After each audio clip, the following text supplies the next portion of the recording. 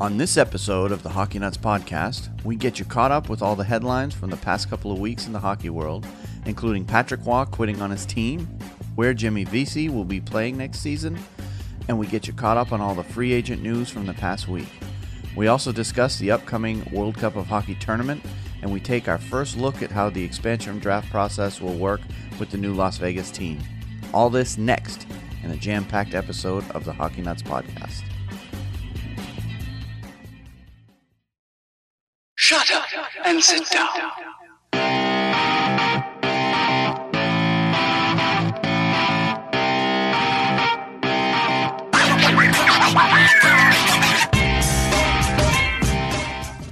Hello and welcome to this week's edition of the Hockey Nuts podcast. My name is Wayne. I'm here with Steve, and we are here to talk about another week, actually a couple of weeks in the world of hockey. How's it going, Steve? Going great. Good to be with you tonight. I'm excited to talk to you about things. Good. But before we get going, I want to take care of a couple of little things. In the last couple of weeks, I was playing around with, our email and such, and I found out that the email address that I gave out last week was not working, and I only figured that out a couple of days ago. So I apologize for that. If you had sent an email to feedback@thehockeynuts.com, we never received it. So it's all working now, though. I got it working. I've done a few test emails. Everything is up to date and working. And so if you have sent an email, assume that we didn't get it. And if you want to go ahead and send in a question, some feedback, anything that you have for the show, go ahead and send it to feedback@thehockeynuts.com. And we will definitely get it, and we will address your questions or concerns or comments on the next episode. Also, related to that, if you don't feel like typing out an email, I came up with a voicemail line that you can actually call and leave your feedback verbally, and we can actually take that. It creates a little MP3 file, and we can actually take that, add it to the show, and then address your question right then and there without you having to type anything. And in order to do that, all you have to do is dial area code 919-960-1718. And again, it's a 919-960-1718. It doesn't ring any phones. You can call anytime, day or night. You don't have to worry about waking up either one of us. And we'll get the voicemail, and we'll address your question on the next episode. So, with that aside, without further ado, let's go ahead and get started. Very good. All right, so we'll get started with some of the headlines that have happened over the past couple of weeks. And actually, it's really been slow for the past couple of weeks. It seems like all 30 teams are pretty much all on vacation at the same time. I don't know about you, but finding stuff to talk about was a little bit tricky this time around. But it should start picking up here because we are getting closer to World Cup. But the biggest thing that I saw, and I think you'd agree with me, Steve, was the Patrick Waugh leaving the Colorado Avalanche. That's what I have at the top of my list. And that was pretty surprising. First of all, it's a surprise that a coach would quit on the team like that. Generally, it's the team firing the coach, or at least that's the way it's been the last several years. Right. So the fact that Patrick Waugh left, and I listened to the Joe Sakic, the general manager, had a press conference, a day or so after the announcement, and he admitted in the conference call that he was kind of taken off guard by that. So he actually tried to talk Patrick into staying, asking him if he wanted to reconsider for a couple of days before going public with it. And Patrick said no, he felt really comfortable with the decision, and he just wanted to go ahead and move on. I don't know what your thoughts on it. I like Patrick Waugh. I don't have I know how Boston fans are with the Canadians. and a lot of them, that's an incredibly strong rivalry, and I don't have the same type of feelings one way or the other inside about it. But yeah, I always liked him. When I was a kid growing up, Patrick Roy was the goalie. I mean, he was just a tremendous force for Montreal. They built a great team in the 70s, and he came along after that, and they built another great team, and then he went to Colorado. But I just don't. I see what happened, and I read an article or two about it. I don't know, behind the scenes what was going on with him, and maybe in a month or so things might shake out a little further, and we might find out some more information. If it's in regards to him being available for another team, that may be a reason why he did it. And of course, he's not privy. He doesn't have to tell anybody about that. But that immediately, I'm sure that sent up some rumors and all kinds of flurries in the city of Montreal. I'm sure there's interest there, and probably all kinds of stuff going on. But yeah, well, what I had seen based on some of the stuff that came from his camp was that he was kind of unhappy with the direction that Colorado was going. Apparently, they weren't building a strong team fast enough for him. And it seemed like he wanted to have more say in the choice of the players, kind of the old Bill Parcells. If they want him to cook the meal, they should at least let him pick the groceries, kind of like what Parcells said back a few years back. People in Montreal are definitely split on, at least from what I can tell, on this. I think some say, oh, great, we got our next coach all lined up. He certainly fits the bill. I made a comment in the past that you got to be able to speak French in order to coach the Montreal Canadiens, and well, they can check that one off the list. Yeah. It's a different ownership group and a different coach than when he was there, which it would be good for him because he left there kind of bad in the first place.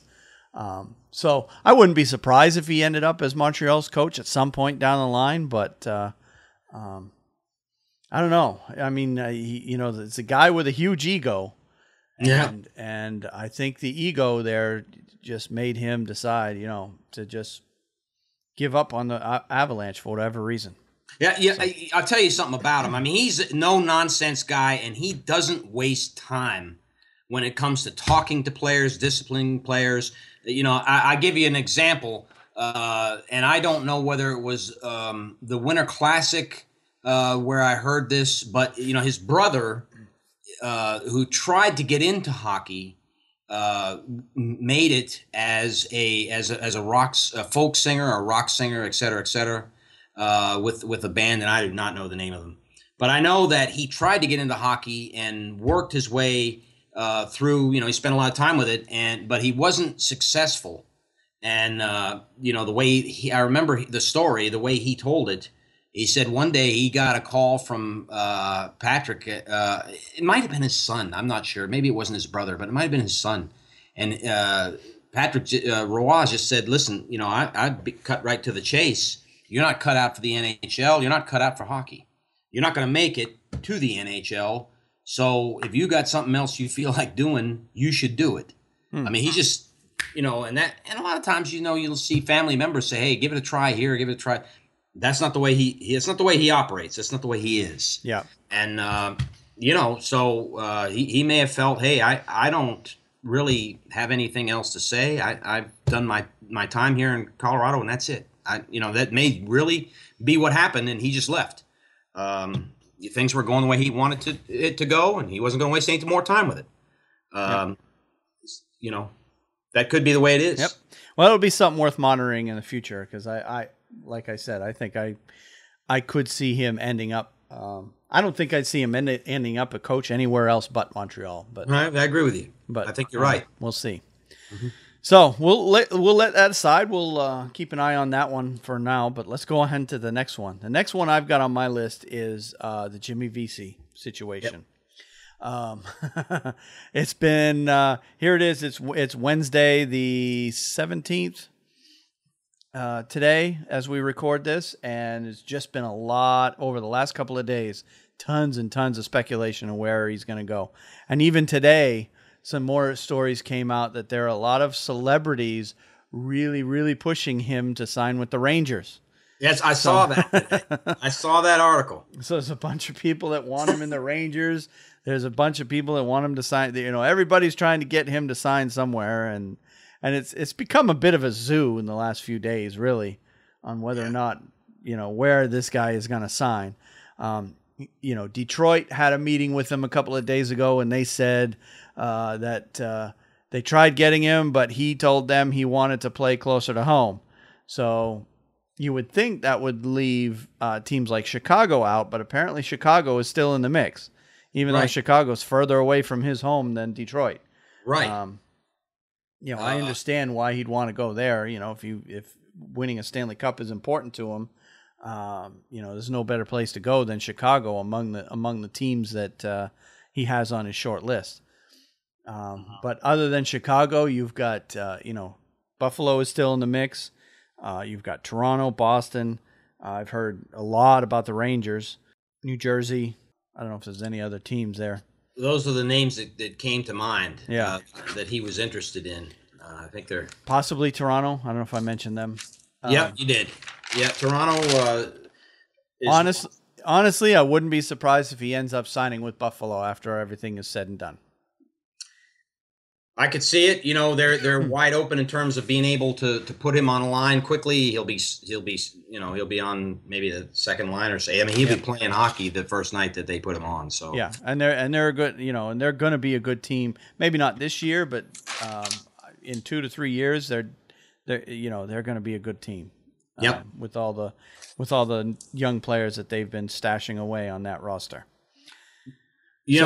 I hear this kind of chatter go on a lot with players, whether it's hockey or football, whatever, about New York is talking to them and et cetera, et cetera. So I was kind of like holding that aside and saying, oh yeah, this is just another rumor. But if you go on the website and you pull up the New York media, there's several articles recently in the last couple of days that seem to suggest that there is some interest.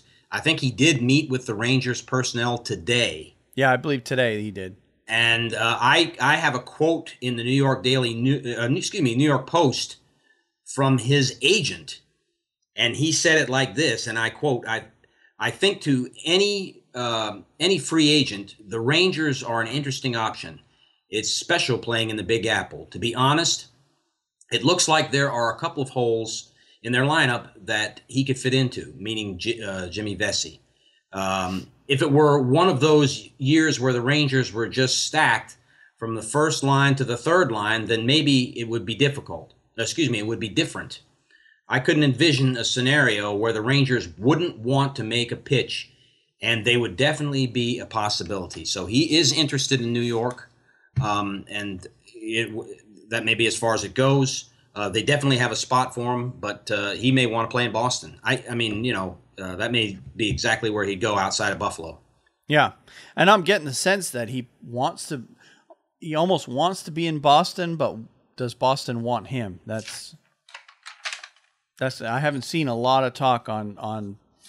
He is in fact meeting with the Bruins, but they don't seem to be, at least not in the press or out in public. They don't seem to be pursuing him as aggressively as some of these other teams are. Mm-hmm. That's could be. Of course, we don't know what's going on behind the scenes, but at least out in the public light, it doesn't seem to be. And you've got all these, celebrity Rangers fans that show up to the games when they're good, and you don't hear from them when they're not. But right, that's another story. That's right. But they're pushing hard for him to go there anyway. So yeah, so the latest on him is we're still waiting, and as soon as we have anything, we'll certainly have an update for you on the next episode for sure. Right. Now, in terms of Jimmy Vesey, the reason there's so much hype with him is he's obviously, or at least he's considered the best unrestricted free agent currently not signed at the moment. I did want to touch on a bunch of the other players that are still out there. Most teams have pretty much got their rosters pretty settled at this point. I just finished updating the hockeynuts.com blog with a bit of a midsummer update on each and every team in the NHL. I've been writing those over the last couple of weeks, and they're available. I'm releasing one every day, and they're available on the hockeynuts.com website, and you can go right on and see if your team's out there. Pretty much I've got 3 of the 4 divisions already out in the public, and the Metropolitan Division is being released one at a time throughout this week and into next week. But basically, you got one blog post being released every single day, and it just gives you an update of where each team is, what their roster looks like. If they have any restricted free agents, they still have left to sign. If they have any holes on their roster that they still need to fill. And when I went through and did all these, I've noticed that most teams are pretty much set. I don't think there's any teams with any more than 2 restricted free agents to sign. But so this list of players that are currently unrestricted free agents are essentially a bunch of guys that are veterans that would probably come at a high price. Some of these guys may have already decided to retire. Some of them have a long history with the league, and some, like I said, may already be retired, and some are contemplating it as we speak. But I just wanted to run down the list that I had of guys. I'll just list them off real quick, and then if you have any comments on any of these guys, you can hit me at the end. But here's the list I have. Sean Horkoff, Brian McGrattan, Steve Downey, Nicholas Grossman, Anders Lindback, Alex Tanguay, Max Talbot, Carlo Koliakovo, David Legwan, Jonas Hiller, Kari Ramo, Zach Boychuk, Michael Jordan, Christian Ehrhoff, Thomas Fleshman, Jay Harrison, Michael Roosevelt, Jack Skilly, Jesse Winchester, Renee Bork, Travis Moen, Chris Russell, Joaquin Anderson, Daniel Cleary, Kyle Quincy, Eric Greiba, Nikita Nikitin, Yuri Hudler, Willie Mitchell, Jonas Enroth, Brett Sutter, Ryan Carter, Ruslan Fedotenko, David Jones, Jarrett Stahl, Mike Brown, John Scott, Paul Gostad, Patrick Eliash, Steven Gianta, Tyler Kennedy, Tuomo Rutu, Yuri Tulusti, Marek Zidlicki, Dominic Moore, Daniel Paye, Scott Gomez, Chris Phillips, Tim Brent, Ray Emery, Matt Cullen, Dania Zubras, Matthias Olin, Brad Boys, Matt Barkowski, Brandon Pruss, Mike Richards, and Grant Klitzum. So that's the list of guys probably of the best remaining free agents. And, obviously there's nobody that is going to be a team changer among that group. These would be mostly depth guys if any of these guys get signed. Right. None of the name, surprise that you said Brandon Pruss there near the end, because he was a solid player for the New York Rangers, and they were sorry to see him go. And he is a fan favorite at the Garden. Yeah. It hasn't been, 2-3 years since he left. So some of these guys, they may get picked up, as a depth type player, which is what Brandon Pruss was. Yeah. He's a banger, but there's those guys out there like him. And I think there's some of these guys like Brandon Pruss, and you also got, there's several other guys on here that are known as bangers. They're known as, I don't know if you want to call them goons, but that term has been used to describe some of these guys in the past. Mm-hmm. Certainly guys like John Scott, he was your All-Star Game MVP last year, but truth be told, he's really not much more than a guy who's, big, huge guy with a pair of fists. And the game is changing. That part of the game is going away slowly but surely. It is disappearing, like it or not. I mean, some people like it, some don't. I'm kind of indifferent. It's kind of fun to watch when you're in, at the game, watch 2 guys go at it that way. But does it add anything to the game? I don't know. But a lot of the guys on this list are guys that that's a big part of their game, and you're seeing the signs of it, that that part of the game's going away, and that these guys are still without jobs and looking for jobs. Mm-hmm. And then there's a bunch of guys, I would say probably half or more of that list that I just read off are guys that are north of 35 years old, and guys like that are not only expensive, but they have they can there's not a whole lot they can add to a team unless they've got a lot of Stanley Cup rings that they can draw on that experience. Right. Yep. And some of those players you may never pull their name out and speak about them again. They've made a decision to hang it up, and they're gone. In the case of Ruslan Fedotenko, I was surprised when he left and went to Philadelphia, but that may be it for him, Yeah. And he was on a Stanley Cup team. He was with the Tampa Bay Lightning when they won in 2004. Right. So you got a few of those guys out there. Yep. That you mentioned, and so it's surprising, but for the most part, for example, Zach Boychuk, you brought him up. I thought he was still with the Hurricanes. Yeah, a couple of those guys, or Michael Jordan was also one of their defensemen last year, but Carolina did, speaking of that team, most of the guys they got rid of were basically getting rid of some of these guys that haven't been able to take them to the next level. And they're cleaning them out, sweeping them away to make room for some of these young kids that they've got coming up through. And I think that's a big part of the reason why I'm pretty high on the Canes. I don't think they're going to, they're not going to win anything significant this year, but they're going to be better. And it's because they've got these young kids coming up through. Once they gain some experience, that team's going to be one of those that you got to watch out for. So, I agree. So, okay, well, unless you have anything to add on those free agents, we'll go ahead and move on. Yes, sir. The next story I've got is just a couple of minor signings. There really haven't been a lot of free agent signings in the last 2 weeks, but there's two that have come up just this week. One is Antoine Vermette signing with Anaheim on a 2-year, $3.5 million contract, and Radim Verbata signed with Phoenix for a year at $1 million. Both of these guys obviously are veterans. And I think they were signed to be more locker room presence guys rather than, a first line, second line type players. But, they just wanted to add a big boy in the room that can help. Both these teams are younger teams, and, that they want to, help these guys get through to the next level pretty much. Yes, sir. I don't know. I know I've seen Radim Verbata play quite a bit. Arizona kept him. He's part of their core, and going forward, I can see that they probably couldn't part ways with someone like him and leave him open to the market. They had to pull him in. For Antoine Vermette, I could see him being an expansion guy, somebody that Las Vegas would be interested in. Yeah, and it's probably. Yeah, when I was looking through some of the expansion stuff, and we'll get to that, I noticed that he almost looked like he was signed in order to expose him.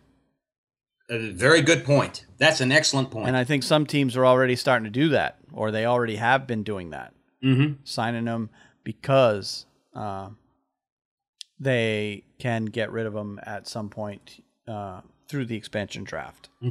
So, yep. So, okay, well, we'll go ahead and move on to the next story I've got. They also announced, I think it was last week. I can't remember the exact day that they did, but they announced the full preseason schedule, which is kind of good because I was looking at, trying to put together a preseason schedule for, see where all the teams are, and they hadn't released the full schedule yet, but they did this about a week or so ago. They announced the preseason schedule. The games basically run from September 25th to October 10th. And I just want to highlight some of the neutral site games that are going to be taking place. First and foremost, there's going to be 2 games being played at the new Vegas NHL Arena. And both games are going to be featuring the Kings, of course. The Kings have traditionally played at least one game in Vegas every year. And these will be the last games they're saying that the Kings will be playing in Vegas because you got the new team coming next year. But the Kings will play Dallas on the 7th of October and the Avalanche on the 8th. So the preseason essentially is starting later and running later, and I think that's usually by the 10th of October we're into the regular season, but the 10th of October is still going to be preseason this year. The regular season doesn't start till the 12th, and I think that's due to the in fact, I know it's due to the World Cup tournament. Right. Also, you have the Kraft Hockeyville games that are going to be taking place during the preseason. The Canadian one, the original one, is going to be awarded to Lumbee, BC, and the game is going to be taking place at the Cal Tire Place in Vernon, BC. And the Oilers will be playing the Kings in that one on October 2nd. And the American Kraft Hockeyville game is going to take place at Lakeview Arena in Marquette, Michigan, where our hometown Hurricanes are going to be going up to play the Sabres in that one. Why they didn't include the Red Wings, I'm not sure. But my guess is the Hurricanes don't grab, because I think the Hurricanes are technically the home team in that game. And the Hurricanes generally give up one or two of their home games every spring because they typically don't draw well for the preseason here. So they gave it up. They'll probably get a bigger crowd in that little arena in Marquette than they will at the PNC Arena. Yeah. And as far as the other neutral site games, you'll have basically teams playing mostly at either minor league facilities or other small arenas within their fan base footprint. So you got the Wild playing the Sabres at Penn State University. That's a college rink. Yep, and that's a brand new facility there. It may have opened last year, but they just went Division I at Penn State a couple of years ago. So that's a up and coming college hockey program there. So that game will be taking place, and the New Jersey Devils will be playing the Florida Panthers at West Point on October 8th. So that'll be almost kind of like the baseball game that took place not far from here at in Fayetteville. I can't remember who. I was trying to think of who played in that game, but irrelevant. It's baseball. But yeah, they're basically got they got a hockey game for the troops. Essentially, is what that is. So that's the bottom line there. Also, the Senators will be playing the Leafs at Scotiabank Center in Halifax. I'd have to look at the affiliations, but that's probably American Hockey League affiliate for one of those two teams. The Devils will be playing the Flyers in Allentown, PA, at the PPL Center on September 28th. The Sabres will be playing the Leafs at the Meridian Center in St. Catharines, Ontario. Obviously, going to be a pro-Leafs crowd there. Wow, that will be. Yep. There'll be Maple Leafs fans flocking there. Yep. The Caps will be playing the Islanders at Webster Bank Arena in Bridgeport, Connecticut. I believe Bridgeport is the Islanders' farm team. I could be wrong on that, but pretty sure they are. The Stars will be playing the Panthers at Budweiser Gardens in London, Ontario. So, again, trying to hit... There's a lot of these preseason games in Ontario where they're, Ontario is just loaded with hockey fans, so they can play in any small arena and sell the place out. The Bruins will be playing the Canadiens at Center Videotron in Quebec City. Interesting point on that one is if Quebec ever does get awarded an NHL franchise, that arena will be their home ice. Yes. I watched the fights there maybe 2 or 3 weeks ago in Quebec City. Yep. And that's a beautiful, in fact, they mentioned that. While the fights were going on, if Quebec City gets a team, that's where it'll be. And they're pushing hard to get one. Yeah. I'm scared to death that it could be the Canes moving there, but we're we're all hoping that that doesn't come to fruition. So right. We just need Canes fans to show up at the games, and we can make sure they stay here if everybody just goes to the games here.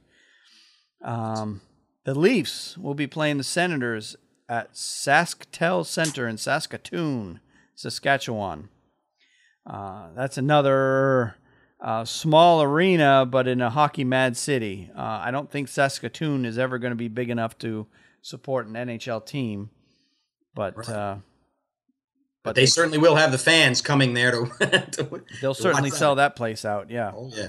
Especially 2 Canadian teams. Capitals and the Blues will play at Sprint Center in Kansas City. So that's across the state from St. Louis. So they'll get some Blues fans there that can't make their way all the way to St. Louis. They'll get to taking a game there.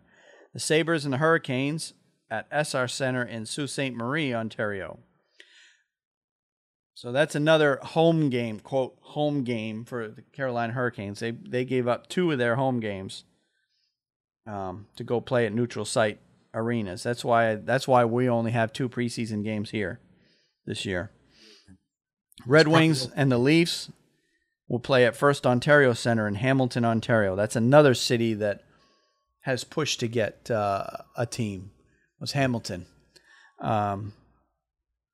Not recently, but over the years, Hamilton has been mentioned in expansion talk. But Toronto says, or the Leafs say, that that's too close to their territory and they won't allow it. Right. So, aren't the Bulldogs an AHL team? Do they have an AHL franchise there? Yes, the Hamilton Bulldogs. Yeah. And there was a time way back when Hamilton had an NHL team, but that was way back before, before the original 6. Oh yeah. Yeah, that city's big enough, believe me, they can support a team. Yeah. Oh yeah. Well, they can definitely support a team, but that's Toronto's area and they won't allow it. They're going to fight it. Yeah. Which I find kind of funny, because if the city of New York can support 2, actually 3 teams, if you count the Devils. Right. Then the city of Toronto should be able to support at least 2. Mm-hmm. But you know how it goes. Right. The Wings don't want, or the Leafs don't want to give up on that, and rightly so. They have a territory, they have a fan base, and they don't want it. They don't want it getting eaten away by another team. Right. So anyway, we'll go on to another news story. Another thing that came up on the 10th. Was ESPN's John Saunders passing away. Died at the age of 61. And it was very sudden. Very quiet on details. But for those of you that don't know, John Saunders is, first of all, he's one of the hosts for the Sports Reporters on ESPN. But he was a hockey guy. He was born and brought up in Canada. Played college hockey here in the U.S. And when ESPN had the NHL contract before NBC had it, he was the studio host for most of the games for the NHL. So he was always a hockey guy. He's always had a love for the game and a big part of it. But to hear that he suddenly passed away, and looking into some of the details and some of the stories, it sounds like it may have been, I guess suspicious is the wrong word, but certainly not natural. So there's a lot of speculation that he may have possibly taken his own life. But nobody's confirming anything. It's all hearsay, but they're certainly not saying, oh, he had a massive heart attack and died. Everyone's being very quiet on how he died. They're just saying he passed away suddenly. Mm-hmm. So, and he was scheduled to be the studio host for the World Cup tournament. Yeah. For ESPN. So obviously they're going to have to do something different there. But very sad story. Very sad to hear that he passed away, because he always was very good at what he did. Yes. So, moving on to a lighter note. St. Louis was announced this week, or actually it was announced back in March that they were going to be the site of the Winter Classic. But Gary Bettman likes to do his production where he goes to the venue that the Winter Classic is going to take place. He likes to go there in the summertime and, put the rink out on the field, like make it look like the rink is there and, do a big announcement. Well, he did that this week, announcing that St. Louis is going to be the site of the Winter Classic. It's going to take place on January 2nd this year instead of the 1st. And I believe the reason for that is, I think here in the U.S., January 2nd is going to be the observed holiday for January 1st because New Year's Day, I believe, falls on a Sunday this year. Mm-hmm. So they had traditionally done the Winter Classic on the 1st. I'm kind of disappointed that they didn't do it on the 1st this year, keep that tradition alive. But for whatever reason, they're doing it on the 2nd this year. Most people will be off. I'll probably be working, but most people will be off on the 2nd anyway because the 1st is on a Sunday, and they got to take an extra day off for the holidays. So right. They're going to be playing the Blackhawks again. Getting sick and tired of seeing the Blackhawks in these outdoor games, if you ask me. I know Boston's played in 2 of them, but it'd be nice if they change it up and have different teams that haven't played. I know Carolina hasn't played a single game on the outdoor ice yet. Not that they, until they become a real strong team, I don't see them playing in an outdoor game anytime in the future. Yeah, I think it's for ratings, of course, and there's a lot of Blackhawk fans that will tune into the game. Is it at Busch Stadium? I didn't. It is at Busch Stadium at the baseball field. Yeah. Yeah. And that kind of thing always draws people, when they go to the ballparks. They seem to really create a lot of, the desire to go see the game, to watch the game on TV, that type of thing. It becomes very strong. Yeah. And it's great with that. St. Louis, Chicago does have that Central Division rivalry, so you can't fault them there. But I believe Chicago's played in at least one outdoor game each of the last 3 seasons, and I just feel that they should give it to somebody else for a change. Yeah, let somebody else who hasn't played an outdoor game play. But who am I? They're not going to listen to us. So yeah.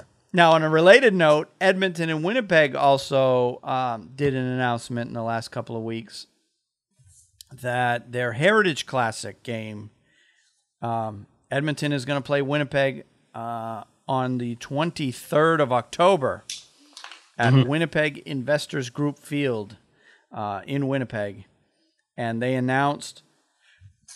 they basically unveiled the jerseys that the teams are going to wear, and they announced the alumni rosters for the alumni game that's going to take place on the 22nd. They did all that on the 5th of August. So it's kind of interesting. We were talking about it a couple of days ago. Some of the players that are going to be showing up for this alumni event, and the Edmonton Oilers team is basically a who's who of the Edmonton Oilers of the dynasty years in the 80s. All the big names are going to be there. Oh, that was great. Yeah. Gretzky, Messier, Curry, Kevin Lowe, Grant Fuhr, Paul Coffey. I mean, you name it, they're all going to be there. Yeah. And, back in those years, Winnipeg wasn't that good. And, of course, you had a lot of years where Winnipeg didn't even have a team, so they can't get any alumni players from those years. So their team, the names aren't as big, but you're still going to have, guys like Dale Hawerchuk, Timo Solani, probably the 2 biggest names that come to mind that are going to be that have committed to play in that game. But it's funny to see that they're actually going to have this Heritage Classic in October, have an outdoor game in October already. Yeah. I remember the last time they did a Heritage Classic out in the Canadian Midwest, or at least the biggest one I remember is the first one when Edmonton played Montreal. And it was something like 10 below, 20 below during the game. It was ridiculously cold. Because they played that game in like January or February. But that was quite a few years ago. So see them doing it in October will be kind of interesting. So they may beat the snow, you know. Well, it was too cold to snow, and when it Yeah. gets down to that cold, Yeah. But the players were quite uncomfortable because everybody had to wear hoodies underneath their jerseys, and it just wasn't the best conditions for a good game. So this time around, they're playing the Heritage Classic a little earlier, before it gets too cold in Winnipeg, because it does get really, really cold in the wintertime up there. So, and speaking of the Edmonton Oilers, Wayne Gretzky hockey card on the 5th of August, his 1979 OPG rookie card, I believe it is his rookie card, sold this week. It is a mint condition card, so this thing's in fabulous shape. It sold for $465,000. Yeah, that is something else. It is. God. It is the most expensive hockey card that's ever been sold. Yeah. So, and that particular card actually sold in 2011. That exact same one sold for $94,000 in 2011. So somebody made a lot of money in 5 years. Somebody made a lot of money in a few years, yeah. Because he resold it for whoever it was, resold it for $465,000. So to see a hockey card go for $500,000 was pretty insane. And I mentioned to you a couple days ago when I saw the card, I've seen that card before. Like in real life, I've seen that card. Obviously not this one, but a copy of that card I have seen. It's, you know, it was obviously wasn't as good a shape as this one, and it was quite a few years ago. And it was probably, if I remember right, in the order of, $100 to $200 for that card. The one I saw it, back in the days when I was a kid and collecting cards and go to card shows and stuff. So it's interesting that, it's a card I have seen before, but this particular one, I guess because it's in such good shape, became worth so much. Yeah, that is really amazing. I buy cards when I can get them from time to time, but just lock them away. I keep them for a while, and I haven't really pulled some out in a while and taken a look at them. But something like that, if I knew it could garner if I knew it could garner half that much, yeah, right. God knows what, but that's really something else. $500,000. Yeah, that's pretty crazy. Yeah. So anyway, that's a nice little novelty story that came up in the past couple of weeks. So that's pretty much it. All I have for stories, is in terms of news items. So let's go ahead and move on to one of the other topics we wanted to talk about, and that was a little bit more about the World Cup. We went into depth last time on who made what rosters, but let's go ahead and talk a little bit about this week. We don't want to get too crazy with it, but talk a little bit about how the tournament is going to be laid out and what our initial impressions are on the thing. But basically the way the tournament's going to work is you've got two pools of teams. There's 8 teams total. You got two pools, A, Pool B. Pool A has Canada, Czech Republic, Europe, and the USA. Pool B has Finland, North America, Russia, and Sweden. And the way it's going to work is everybody in each pool is going to play each other. So USA will play Europe, Czech Republic, and Canada, and so on. Mm-hmm. So everybody plays everybody within each pool. And then at the end of that, the top 4 remaining teams, or the top 2 teams from each pool, play in a crossover semifinal. So that means the first place team in Pool A will play the second place team in Pool B in the first semifinal game. And then the second semifinal game will have the first place team in Pool B play the second place team in Pool A. Right. And that's a single game elimination. And then the two winners of those 2 games move on to the championship, and the 2 teams remaining play a best-of-3 series in the championship. Right. For the World Cup. Right. So the whole tournament only lasts from the 17th of September to October 1st. So the whole thing is a very, very quick tournament. Right. Every team in the tournament plays at least 3 games up to, well, if you lose in the semifinal, so 6 of the 8 teams are only going to play 4 games, 3 or 4 games. Right. In the whole tournament. And it gets down to the final 2 by the 25th. So the 17th to the 25th, if you turn off your television for that week, you're going to miss the whole thing. Right. That's right. That's right. Because the whole second week of it essentially is the best of 3 final with the 2 remaining teams. That's right. That's right. So what are your initial thoughts on any spotlight teams that you come up with? I see that I think we may have touched on it last podcast, but definitely Group B is the stronger of the groups. As I see it, any one of those teams could, we're speculating, watch Team Europe win it. But I mean, any one of those teams in Group B has a legitimate shot to make the semifinals, to win the group. Even Finland could do it because there's not many games. They really, when it comes to one game in hockey, anybody can win. Yeah. So I give that group the best shot of putting 2 strong teams into the semifinals. And if I look at Group A, we start playing. The Team USA plays. They start the very first game. Yep. Play against Team Europe. Open up the whole thing.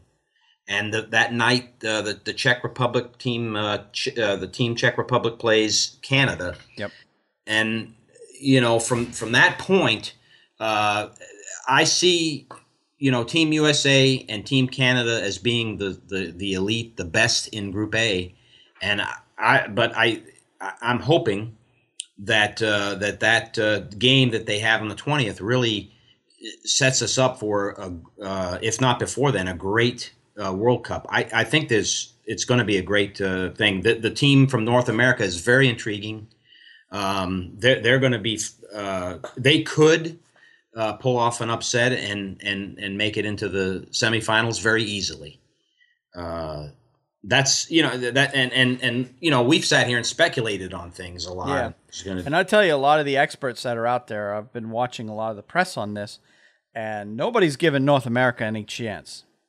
They're saying, they've got a lot of talent, but they don't have any experience against the best of the NHL, the best experienced players of the NHL, guys with lots and lots of Stanley Cup playoffs experience, and you're dealing with, kids under 23. Nobody's given North America a shot. And you know what? They could come out and win the whole thing. They could. They have something that the other teams don't, and that's the youth that they have. These guys, I know it's not the same, but the beer leagues that I skate in, these young kids that skate in these leagues can skate and skate and skate. By the third period, I'm gasping for air, and these guys are still going. So, I know it's not the same thing, but that counts for something. That youth factor that they have, right? And if they play to their strength, I think they can surprise some people in that tournament. Right. And I agree with you that Team Europe is probably the weakest team in the field. Mm-hmm. And a lot of the experts again agree the same. They're thinking Europe and North America will be the bottom teams in the 2 different pools. And I definitely think that USA and Canada are 2 of the stronger teams in the field. But like you said, it's a short tournament.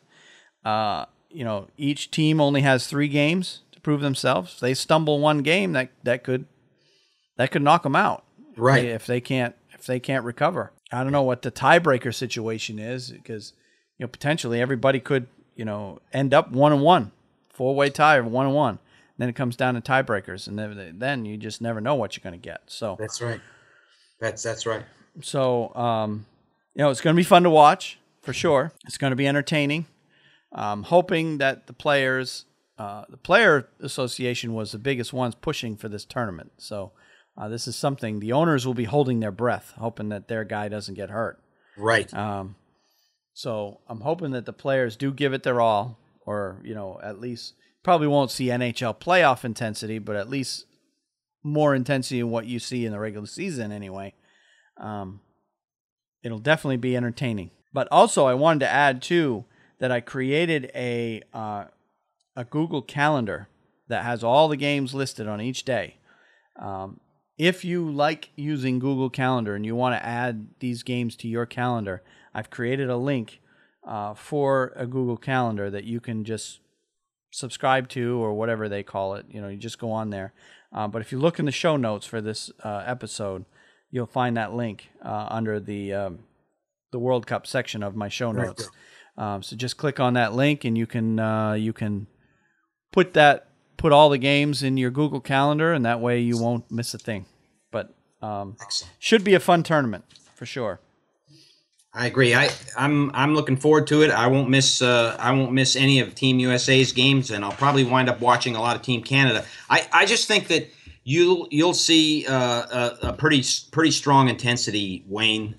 Like you said, might not be NHL playoff intensity, but in Canada, it's going to be. They're going to want to win that. The home crowd is definitely going to show up. Yep. And those guys will play for it. They're going to play for it. It's not of the Olympics type hype, but it's not going to be a preseason game to these guys either. There's a definite meaning for winning this. Well, if they could create this tournament, because it's been off and on over the past several years. This tournament goes on for a couple of years, and then it takes a 6-year hiatus and goes on again for a couple of years. If they could get to a point where they're having this tournament each and every, 2 years, 4 years, whatever they decide to do, make it a tradition. Basically what they're trying to do is create a tournament similar to the World Cup soccer tournament. That is the biggest tournament in the world of any sporting event. The whole entire world, with the exception of the U.S., gets into that one. Yeah. So, and I think that's kind of what they're trying to accomplish, but they have to have it consistently. Mm-hmm. Whatever they decide. If it's going to be every 4 years, every 2 years, every 3 years, whatever they decide, but have it religiously each and every period that they determine. Right. And then once you have 3 or 4 of these in place, I think we'll get to a point where everybody involved will want to win that thing. Yeah. So, anyway, moving on. The last thing we wanted to talk about today was the upcoming, and we really haven't talked about it at all. Obviously, the Las Vegas has been awarded a team in the NHL. They've yet to name their team, although from what I'm seeing, announcement is coming soon. They may have it by the time we record the next time around, because the last thing I saw was the owner wants the name in place before those preseason games that LA is playing in their rink, so that they can capitalize on some merchandising. They're going to have fans in the building. They want to be able to have jerseys and merchandise to sell. So I think he wants his name, logo, and team colors in place by the time those preseason games in their arena take place. Right.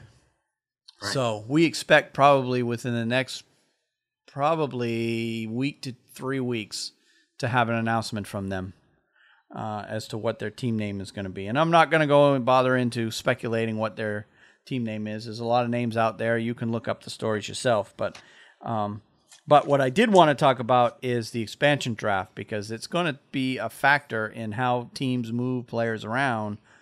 It already has been with some of the signings we've seen this summer and some of the contracts that we've seen. You can look kind of between the lines and see a lot of players out there who are going to be out there. And last night I found, and I can't figure out why I hadn't realized it, but on generalfanager.com, which is one of the sites that we look at for salary cap information, they have a nice utility on that website that you can go through and you can do kind of a mock expansion draft, and come up with a team but obviously at this point in the season, things are going to change wildly between now and, the expansion draft isn't for basically about 10 months from now. It happens next June. But I wanted to talk about it a little bit because it's something we're going to have to keep in mind as the season goes on everything it's going to be kind of a factor with all the transactions. Right. So do you have the rules right in front of you if you want to go? I don't. Okay. I don't have them. You had mentioned when we did some prep on this the rules, and that's an important part of this. Yeah, I have them. So let me go down through them real quick on how the rules are going to work. So essentially what you have is the draft is going to take place in 2 phases. First phase is where the existing 30 teams protect their players. And then the second phase is the Las Vegas team gets to choose from the remaining players. So in terms of teams that are protecting, here's the rules that they have to go by. The clubs have 2 options for players that they wish to protect in the expansion draft. So option 1 is they can choose 7 forwards, 3D, and 1 goaltender. Mm-hmm. Option 2, they can choose 8 skaters. So they can sacrifice 2 players. Let's say, for example, they have 4 Ds that they want to keep. Well, they can keep 4D and 4 forward. Or they can keep 7 forwards, 3D. So if they stick to the 7, 3, and 1, they get to keep 2 more players. So I would imagine most teams are going to do that.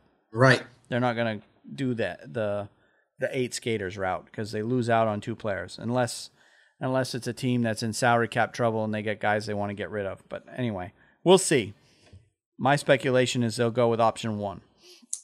Secondly, all players who have currently effective and continuing no movement clauses at the time of the expansion draft and who decline to waive such clauses must be protected and will be counted towards their club's applicable protection limits. Mm-hmm. So that's pretty self-explanatory there. If you got a no movement clause, you have to be protected by your team unless you waive it. Now, guys, the way I understand it, with no trade clauses, which is a little different than a no movement clause, those guys don't have to be protected. Right. So that's a good point, Wayne. But the no movement clause guys have to be protected. Right. So third, all first and second year professionals, as well as all unsigned draft choices, will be exempt from selection and will not count towards their applicable protection limits. So that's basically your 22 and under guys, or for the most part, your 21 and under guys. Right. So, Oilers won't have to protect Connor McDavid. He's a second year pro, so he's automatically protected. That's right. So that protects the teams that have made investments into young guys, which I think is good. Yeah. So that's pretty much the. I thought General Manager did a good job too of grouping all of those players for each team. Oh yeah, that utility is amazing. Excellent. Is amazing. Yeah. I was playing with it all night last night. Yeah. So as far as players that need to be exposed, here's what the existing teams have to do. All clubs must meet the following minimum requirements regarding players exposed for the selection in the expansion draft.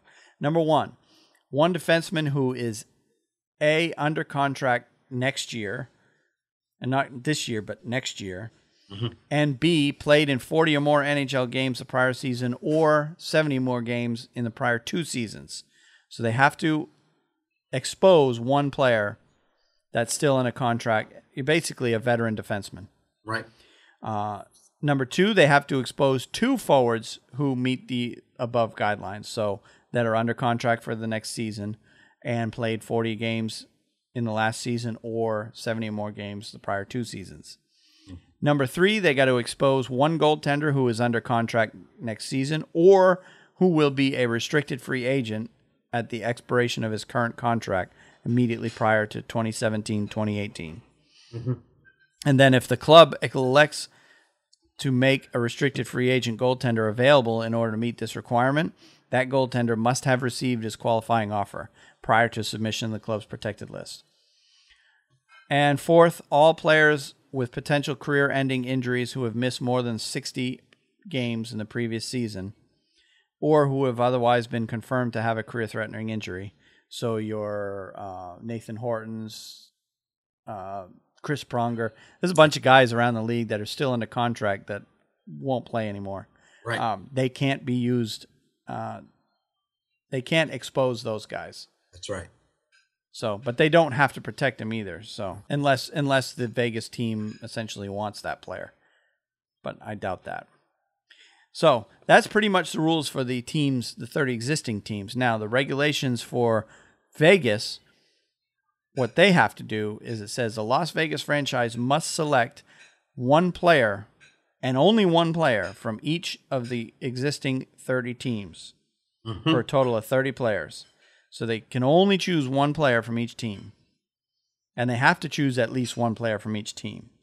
So it's kind of weird. I've never seen that way before. Number 2, the Vegas franchise must select the following number of players at each position. And these are minimums, because if you do the math, they don't add up to 30. They must select at least 14 forwards, 9 defensemen, and 3 goalies. Number 3, the Vegas franchise must select a minimum of 20 players who are under contract for the 2017-18 season. So they can't just draft a bunch of pending unrestricted free agents and right. And you know, basically they have to pick 20 guys that are under contract for the next season. Right. So they at bare none they start with a team that's ready to go. Las Vegas franchise must select players with an aggregate expansion draft value that's between 60 and 100% of the prior season's upper limit for the salary cap. So again, they can't just draft a bunch of $600,000 guys. Right. They're going to have to pick some $1, $2, and $3 million players. Yep. And the Las Vegas franchise may not buy out any of the players selected in the expansion draft earlier than the summer of the following first season. So they got to wait a year before they can buy any of them out. And the last rule is the 30 NHL clubs must submit their protection list by 5 p.m. Eastern on Saturday, June 17th. And then the Vegas team must submit their expansion draft selections by 5 p.m. on June 20th. So they got 3 days to figure out who they want.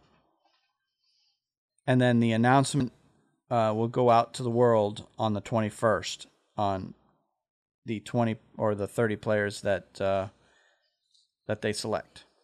So, I know that's a lot. Yeah. That's a lot to digest. That'll be a hell of a war room. It took for those 3 days, you know. It took me a while to digest all that, but I think I've got it figured out. So, but for those of you who want to just play around to see if who your team might lose, that utility on General Fanager is a fantastic utility. Yes, It basically puts you through the whole process of, first you got to go down through all 30 teams and protect the 11 players that they're going to protect. And it only gives you the list of protected players. It only gives you the list of players that are eligible to be protected. That's right. So those young kids that they talk about that are automatically exempt, they're not included in that. That's right. There was one team, Wayne, that had 7 or 8 already protected because those players had, just as you say, a bunch no of movement. no movement clause. Was that Chicago? It might have been Chicago. Yeah. It seems to me it could have been. I can't remember. I can't remember who it was, but yeah, I seem to remember that as well. And I actually went through, and I actually went through last night and did the whole process. I actually did a mock draft, and of course, this is going to be completely off the wall because I did it in about probably a 30-minute time span. Went down through and just click, protect, taking, not really thinking about it a whole lot on who I'd protect and who I'd pick. But let me give you a team that I have come up with for Vegas based on what we know today. So first of all, the team that I picked has a salary cap hit of $64 million. So they are $8.9 million under the ceiling, and they're well above the floor. They meet 87% of the percentage that I think they said required 60 to 100%. So we're well in that ballpark. I picked 25 guys who are under contract for next year. And here are the guys that I got. All right. Alexander Radulov from Montreal. Clark MacArthur for Ottawa. Drew Stafford from Winnipeg. So obviously these are some of your veteran forwards. Jussi Jokinen gets picked off of Florida. That's what I had. Milan Michalek comes from Toronto. Matt Reed comes from Philadelphia. Lars Eller gets picked off of the Capitals. And it seems like they're in order of salary, so they kind of are getting younger as I go down through the list. Matt Stajan comes from Calgary.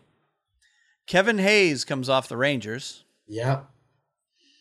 Joe Colburn comes off of the Avalanche. Brock Nelson comes from the Islanders. Mm-hmm. Trevor Lewis comes from the Kings. Yep. Joaquin Nordstrom comes from Carolina. Jacob Josefsson comes from New Jersey.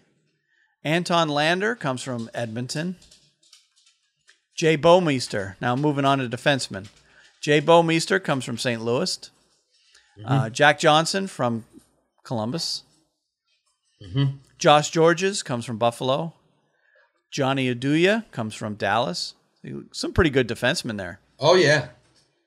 Simon Dupre comes from Anaheim. Eric Gudbranson comes from Vancouver. Brendan Dillon comes from San Jose. Matt Dumba comes from Minnesota. And Ryan Ellis comes from Nashville. I seem to pick a lot more defensemen than forwards. And I think a lot of it is because they can only keep three. And the way I did it was, I did the 7-3-1 rule for every team, right, regardless.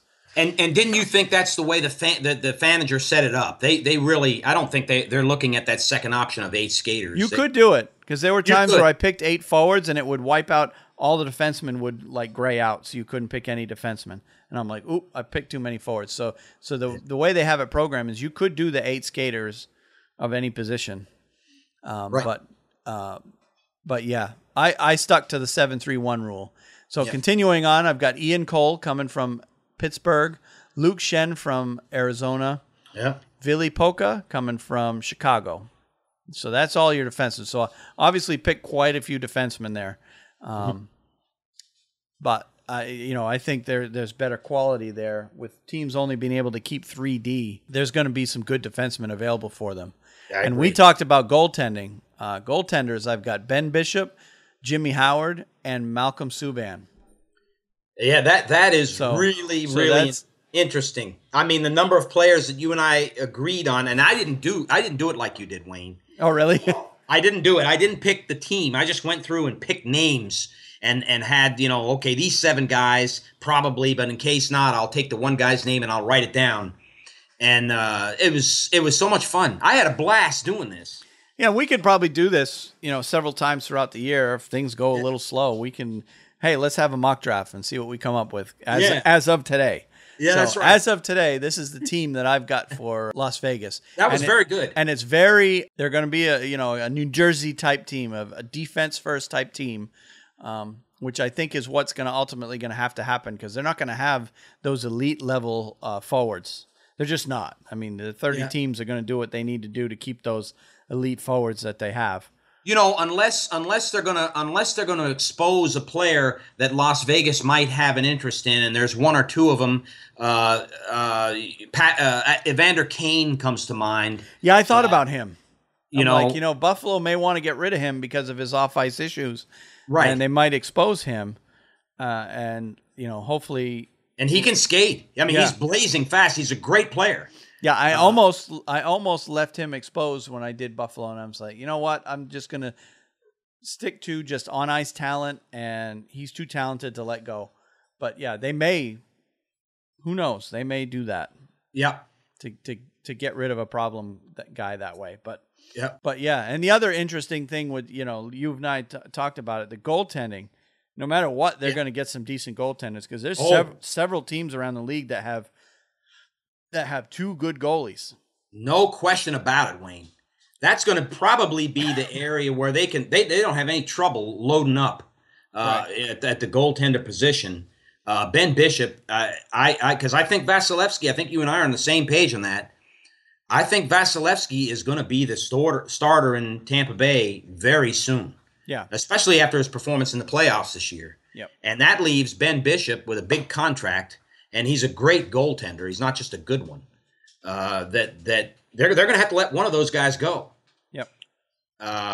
Yeah, the only thing with Ben Bishop that may make it so that Vegas doesn't pick him is the fact that he'll be an unrestricted free agent next summer. So they're going to have to pick him and then turn around and try to sign him before the 1st of July, and he may not want to go there. So, but the other kind of interesting thing is with Ben Bishop and Jimmy Howard, I don't believe they were ever teammates at Maine, but both attended the University of Maine, and Bishop was the starter right after Jimmy Howard left. I think Bishop came in right after Howard left Maine. Right. But they both have that Maine connection to see. It would be kind of interesting to see them both end up on the same team. Right. And then you have the intriguing thing in the goaltending thing again, where you have, for example, in Dallas, they have Kari Lehtinen. Yep. And they have Antti Niemi. Yep. Now, I think Niemi's got a bigger contract. Okay, he's signed for more money, and I could be wrong. It may be that Lehtinen has more money.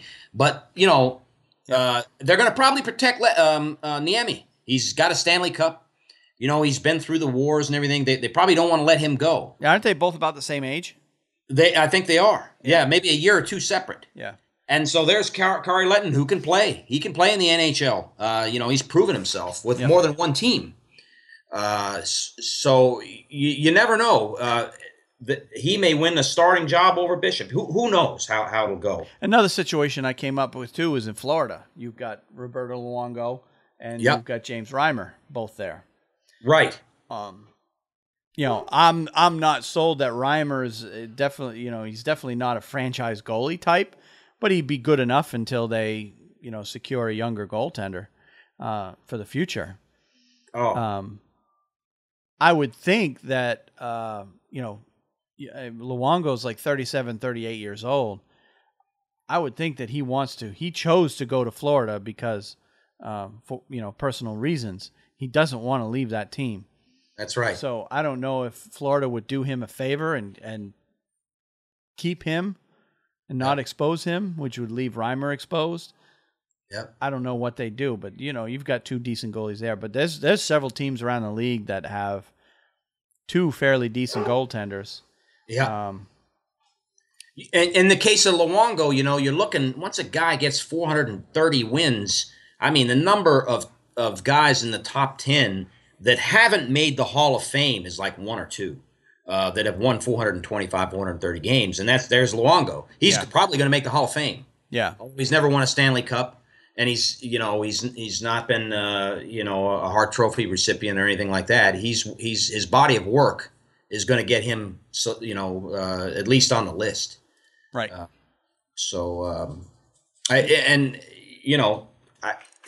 couldn't agree with you more that, you got Michael Neuwirth, you've got Matt Murray, since what's his name can't be protected. Will be protected. Fleury. He has a no movement, right? Yeah. Right. So he's going to be protected. He's going to be the guy that they're going to keep. So here comes a guy who's won a Stanley Cup. Won a Stanley Cup. Yep. And the thing with him too, that brings up, you're going to see teams may try to trade goaltenders. Right. But how many teams, most teams are pretty set at the goalie position nowadays. Right. And who's going to want to take on a guy that is in, like it or not, the decline of his career, and some believe he's a complete head case. He's had a lot of, goaltenders, the mental part of the game is a big part of the goaltending game. And there's a lot who believe that a lot of the problems that Fleury has had over the past several seasons has been mental with him. Mm-hmm. Mm-hmm. So who's going to want to take on, an aging goalie and a possible, mentally fragile goalie? Mm-hmm. Obviously, he has to be protected, but I don't think Pittsburgh's going to be able to trade him either. Yeah, I agree. Not unless it's someplace he wants to go. So they're in a spot. Yeah. Yeah, they're in a spot. So, because they're not going to want to trade Matt Murray either. And that's right. You know, something else, Wayne, that I found very, very intriguing about this is just how teams are going to value their defensemen. And you know how important of a position that is. Right. They are going to have a very tough job, most teams, hiding or cloaking the defensemen that they want to keep and not exposing several, not just one, but, you know, 2 or 3. Yeah. And really holding their breath. Oh, my God, you know, what are we going to do?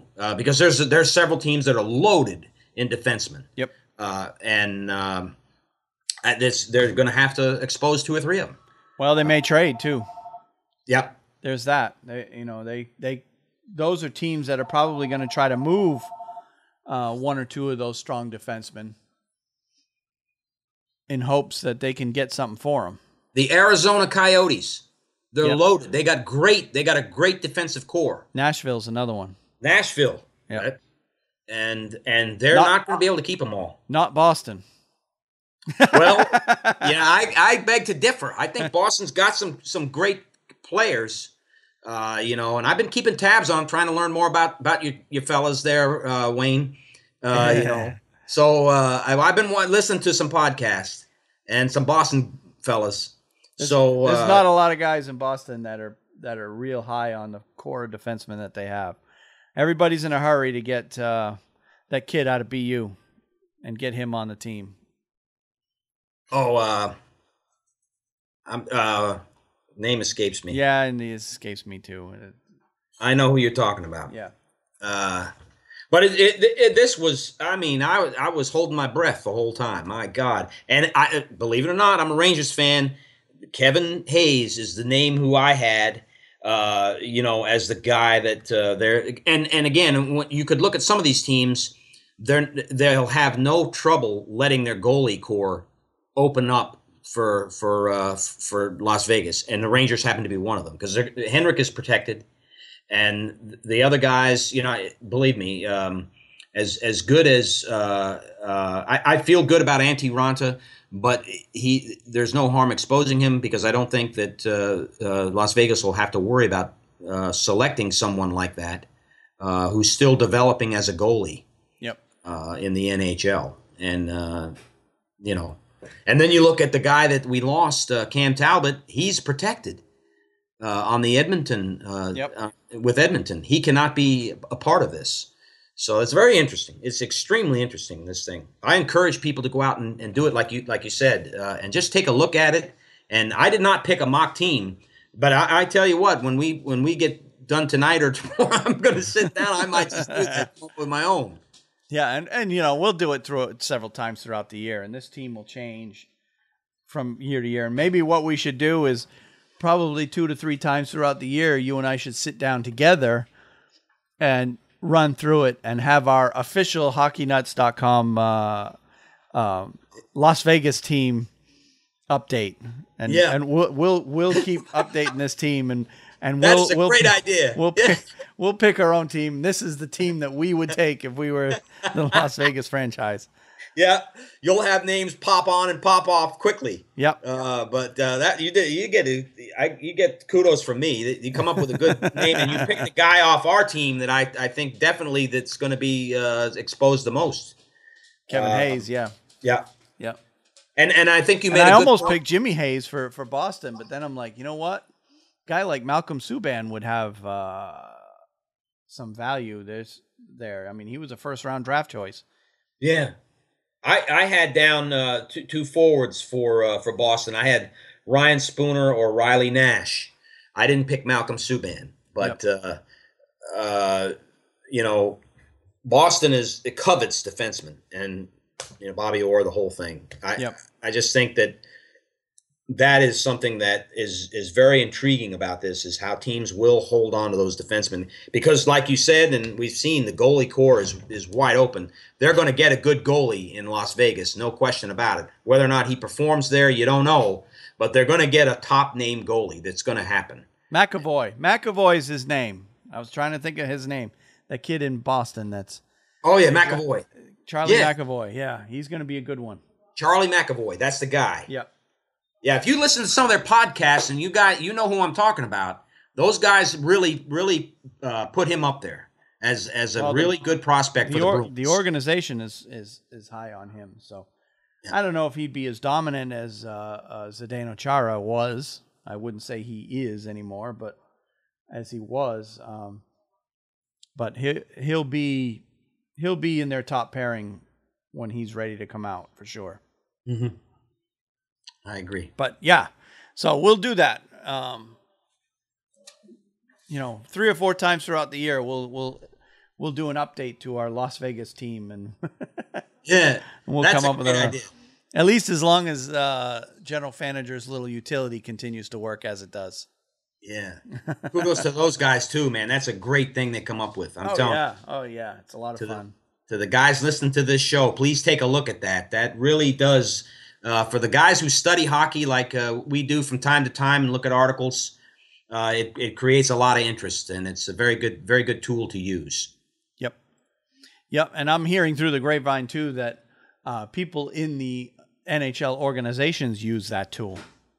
Not so much the expansion tool, but the General Fanager site as a whole. Yeah, they refer to it as as a resource for them. So it's kind of interesting how they found a nice little niche there. So yeah. So all right. Well, other than that, unless you have anything else to add, I think we are pretty much done for today.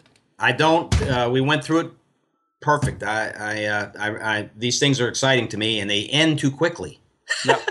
I get going. I could go for a little longer, but. It was good work with you again. Well, our next scheduled recording for our next podcast is on the 31st of August. So that is the date that we're planning on recording next. So we'll get you all caught up between now and then on everything that happens from now until then on the next one on the 31st.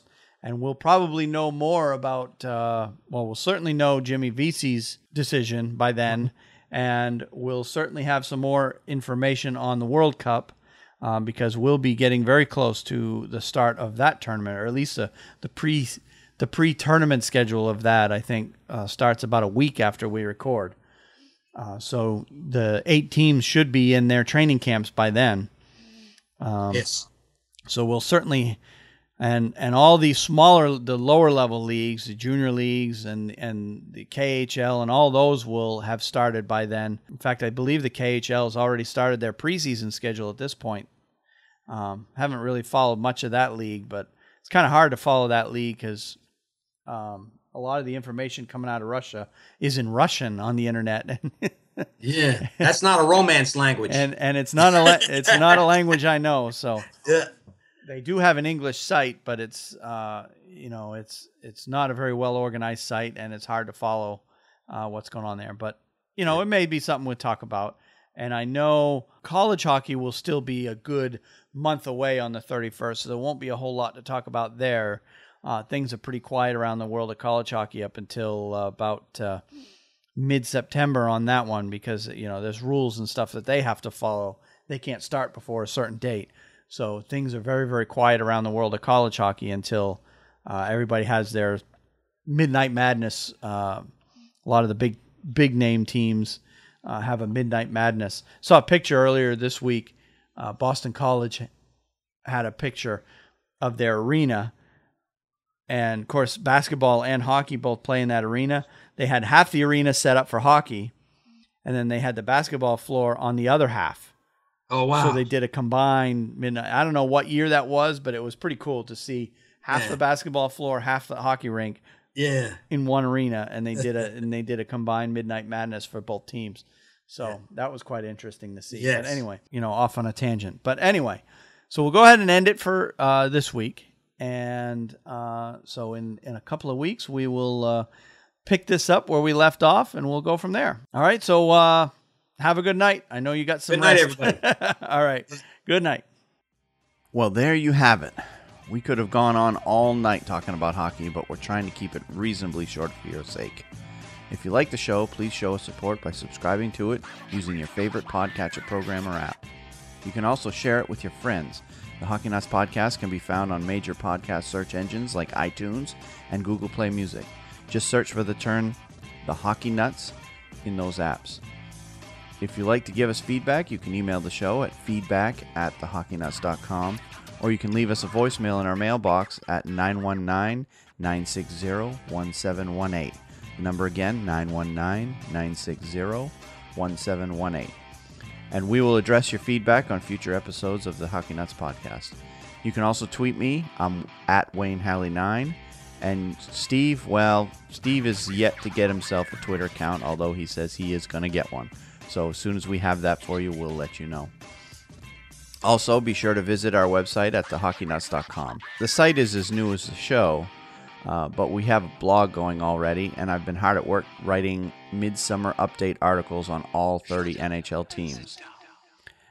In the future, we'll be offering not only the blog, but all kinds of resources on that website, not just for hockey fans, but for those of you who want to get involved in the game in your area as a player, coach, official, or even the Zamboni guy. As always, links that we mentioned in the show are available on the show notes for this episode. Thanks for listening to this episode of the Hockey Nuts podcast, and until next time, we'll catch you at the rink.